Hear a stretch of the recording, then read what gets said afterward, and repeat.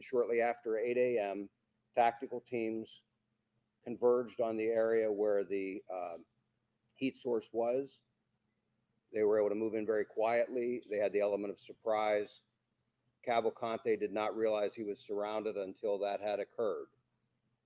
That did not stop him from trying to escape. He began to crawl through thick underbrush, taking his rifle with him as he went. One of the Customs and Border Control teams, BORTAC, had a dog with them. They released the dog. Some of our PSP CERT members were also there, had him surrounded. The dog subdued him, and team members from both of those teams immediately moved in. He continued to resist, but was forcibly taken into custody. No one was injured as a result of that. Excuse me. He did sustain a minor bite wound.